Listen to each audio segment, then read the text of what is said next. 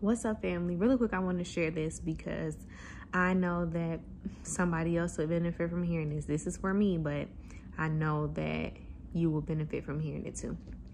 So, what if I told you that that thing that God took away, that relationship that God took away, the business that He allowed to fail, the whatever it is, the idea that you had, you tried to go through with it and it didn't go through. What if I told you that He took it away so that you would appreciate Him more? What if I told you He took it away so that you would seek His face more? What if I told you that He took it away so that the person that was in your life that you were entertaining, that He told you to let go of, couldn't block your blessing? What if He took it away to protect you?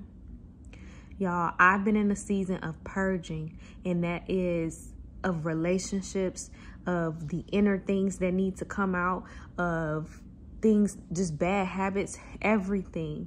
I've had to give up people that I love, relationships that I thought would last forever.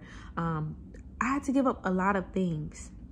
And what God is showing me, that because I was willing to give it up, because I was willing to let it go, because I was willing to seek God concerning it, He is blessing and returning to me way more than what I was afraid of giving up, way more than the things that I wanted to hold on to.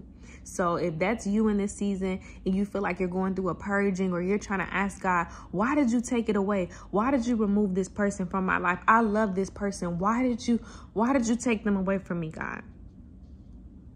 I'm here to tell you that there is something that God wants to do for you that is bigger and greater, but it's going to require your obedience. So if He said, let that person go, let them go. If He said, stop with the business, stop that business, because He will return to you with something that is bigger and better, and He'll make sure the right people are around you at the right time. Okay. So I just wanted to share that God has been increasing me internally, physically, in influence. He's just been increasing me, and that was by way of obedience, being willing to let people go, being willing to let things go, being willing to let ideas go, so that God can take it, transform it, and put it into works by His doing, by His wisdom, by His knowledge. Okay.